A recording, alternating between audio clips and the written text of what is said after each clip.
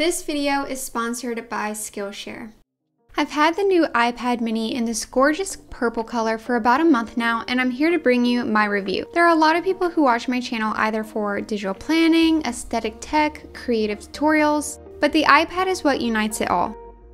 And while I do review things like the iPad on my YouTube channel, I am far less interested in regurgitating the specs and things you can just Google on the Apple website.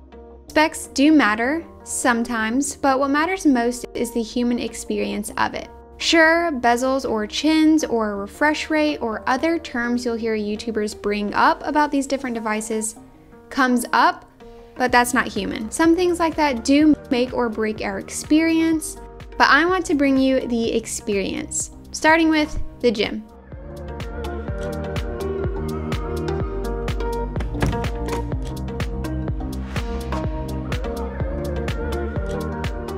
The iPad mini is a great device to take to the gym for things like cycling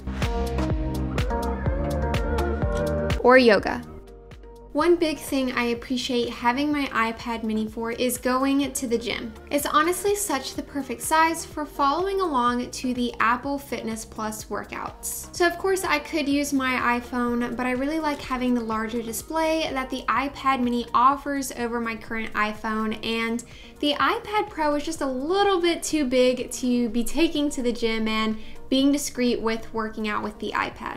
It's just one of those life improvement things that I wasn't expecting whenever I first started using the new iPad mini. One thing that I did know that I was going to use the iPad mini for the second it was announced during the Apple event was as a sketch pad. I seriously cannot tell you how many times I had a great idea and no great way of really getting it down and drawing it out. I definitely did the whole thing of drawing out my notes with my fingertip on my iPhone at 2 a.m. and then the balancing act of trying to draw out my ideas on the big iPad Pro 12.9 inch. But the iPad mini is just the perfect notebook size to whip it out and copy down whatever I need to get out. I'm not gonna lie, another thing that really enticed me about the new iPad mini were the gorgeous new colors. So I have my iPad mini in this gorgeous purple color. It's absolutely flawless, and I don't think I'm going to be able to resist anything by Apple if they continue to come out with their devices in purple. Plus the fact that the new iPad mini is basically a squished down mini version of the new iPad Air, has Touch ID, the beautiful display, and it just packs all of this power in a really nice form factor.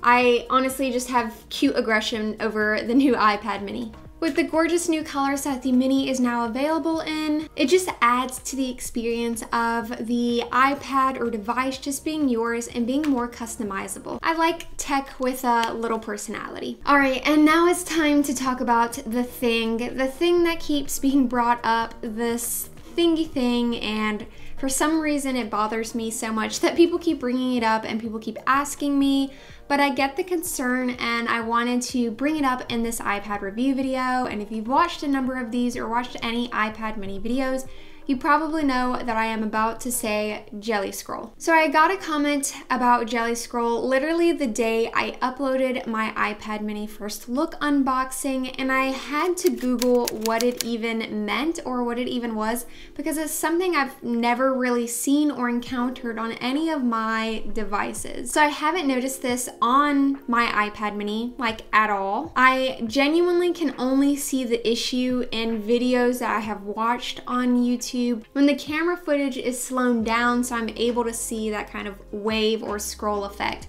So if you're not aware of what Jelly Scroll is, essentially it looks like one screen is scrolling faster. So let's say the right side of the screen is scrolling faster than the left side when you use the iPad mini in vertical or portrait mode. So there are a lot of reasons why some people might be seeing this effect, and I won't go into detail of how the iPad was created and how screens work for you to be able to see that.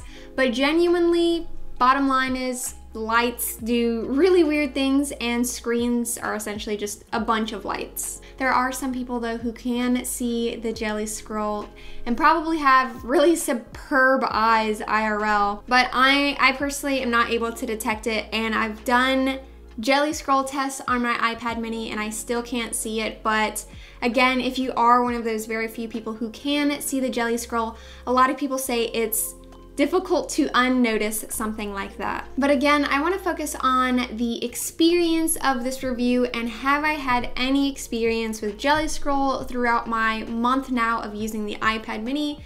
The answer is no, none whatsoever. There's literally no experience with Jelly Scroll that I have dealt with on the iPad mini. I honestly didn't even know what Jelly Scroll was at first, never heard the term until I got the new iPad mini. So I don't think necessarily that Jelly Scroll should influence your decision in whether or not you should get an iPad mini, but if you do seem to be one of those types of people who catch every little thing, or maybe you hyperfixate on certain things like screens and stuff like that, maybe it might be a good idea to go to the Apple Store or an Apple retailer who has iPad minis on display for you to check it out and test it out for yourself. Personally, I don't use the iPad mini in portrait mode as much as I do in landscape mode anyway. I do a lot of gaming and media consumption, and I tend to use my iPads always in landscape mode, but the instances I have used it in portrait mode, usually when I'm taking notes or reading articles and stuff, I honestly haven't noticed it.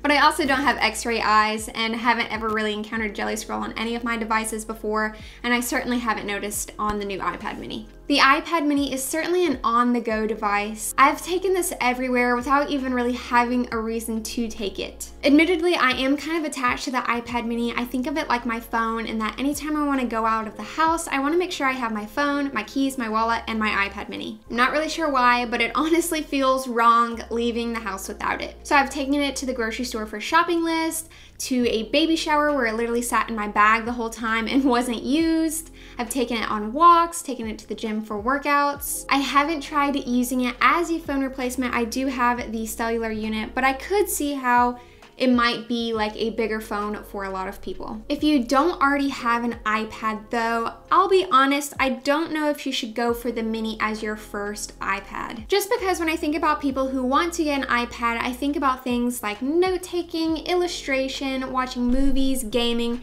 which I've proven you can do all on the iPad mini, and I'll be sure to link all my videos below on note-taking, digital planning, gaming, Procreate. There's honestly no problem at all doing that on the iPad mini, but I'd probably go for the new iPad Air. It's going to be your first iPad. I think the iPad Air is just a great middle range iPad to start with. I've said it before about the Air in my past videos when the Air first came out, but with the Air, you're getting the Pro-like experience without the iPad Pro-like price. And I honestly think it's just a great first iPad to start with. I like having the mini as a companion iPad, something I can use to kind of increase the quality of life along with my iPad Pro. So if you're looking for more ways to get creative with your iPad or your new iPad mini if you have one, today's video sponsor is a great place to start. Skillshare is an online learning community for creatives like yourself, and they're always adding new classes to keep you engaged and learning new things. Instead of piecing together everything you want to learn through Google searches and separate blog posts and just all kinds of things, Skillshare really brings it all together through video lessons and a class project with some of the world's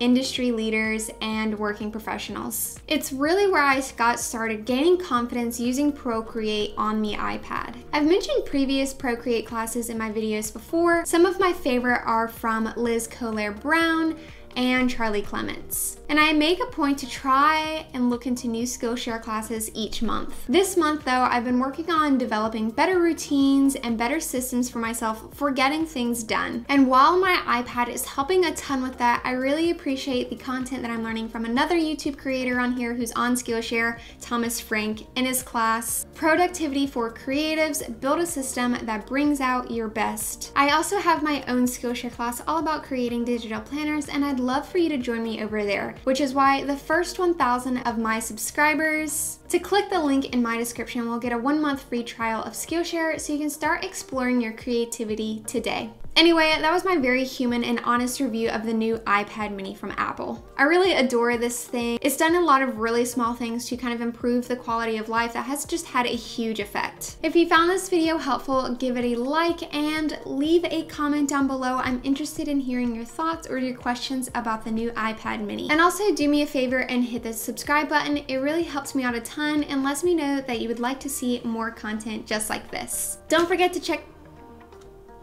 Don't forget to check out Skillshare, and I'll be sure to see you in the next video. Bye!